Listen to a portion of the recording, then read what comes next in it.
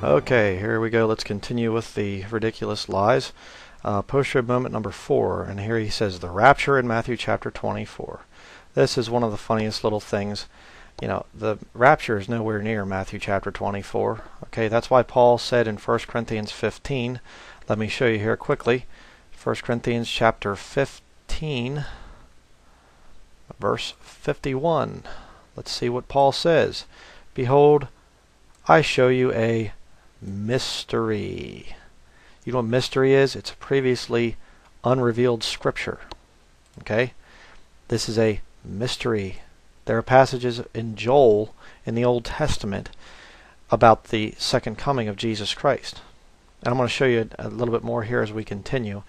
I'm going to go here to Matthew chapter 24 a while to show you that Steve Anderson is lying yet again, but let's play a little bit of his lies here.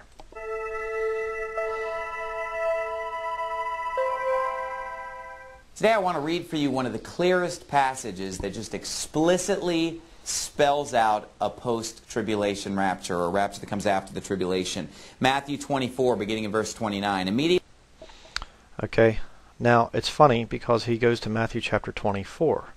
Now I'm here in Matthew 24, but I got to actually go to Hebrews chapter 9. You see, little Steve Anderson here is not a dispensational believer. Therefore, he does not understand Scripture.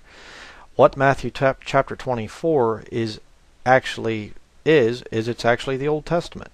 You say, what are you talking about? It's the New Testament. No, it's in a collection of books called the New Testament. Look here in Hebrews chapter 9, verse 15. For this cause, he is the mediator of the New Testament. Who's that? Jesus Christ. Look at this. That by means of death for the redemption of the transgressions that were under the first testament, the Old Testament in other words, they which are called might receive the promise of eternal inheritance. For where a testament is, there must also of necessity be the death of the testator. For a testament is of force after men are dead. Okay? What's going on here? When did the New Testament begin? With the death of Jesus Christ. Now, Matthew chapter 24, we'll go back there, whoops. Matthew chapter 24. Is the death of Jesus Christ, has it happened yet? No. You're doctrinally in the Old Testament. Who is he speaking to? He is speaking to Jews.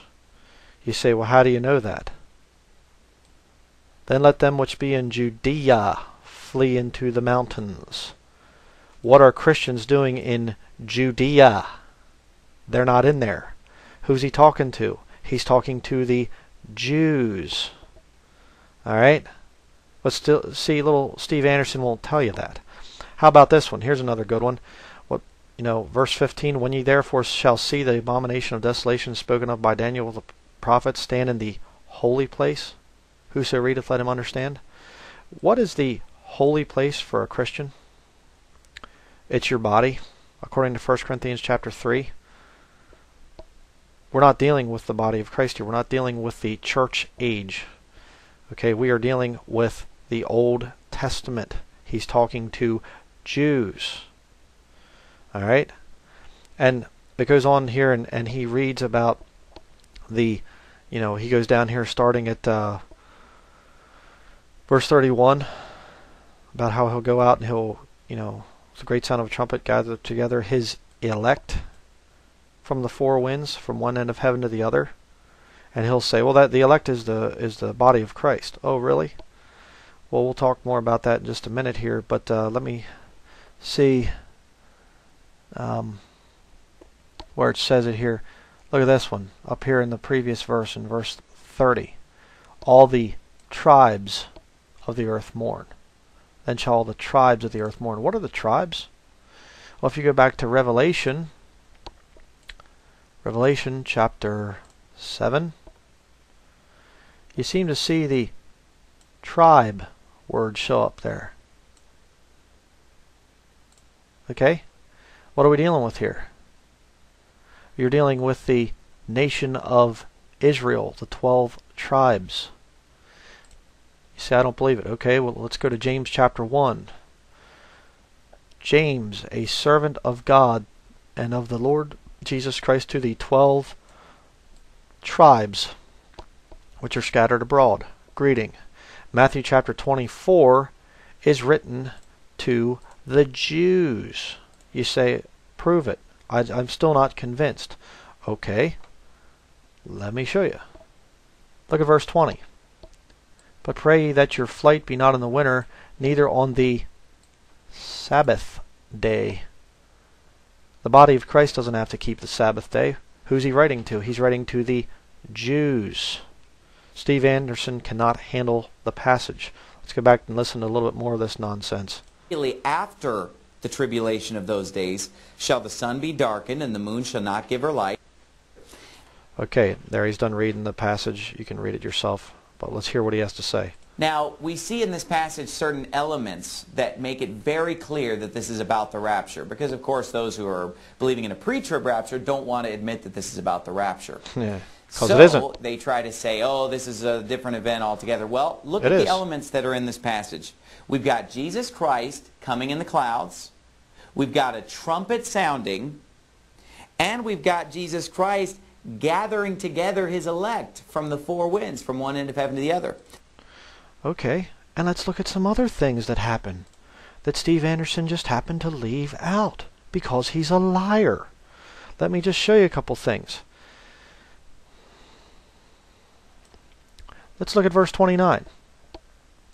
Immediately after the tribulation of those days. Now look at here. Sun be darkened, the moon shall not give her light, and the stars shall fall from heaven, and the powers of the heavens shall be shaken. Then shall appear the sign of the Son of Man in heaven. Oh, wait a second there, too. The sign. I thought the Jews require a sign, like it says in 1 Corinthians chapter 1. Well, apparently Steve Anderson can't handle that either, but you see, the sun be darkened, the moon shall not give her light, and the stars shall fall from heaven. 1 Corinthians chapter 15. Verse 51, Behold, I show you a mystery. We shall not all sleep, but we shall be changed. In a moment, in the twinkling of an eye. Where's the sun and the moon being darkened, and the stars falling from heaven? Where's it at?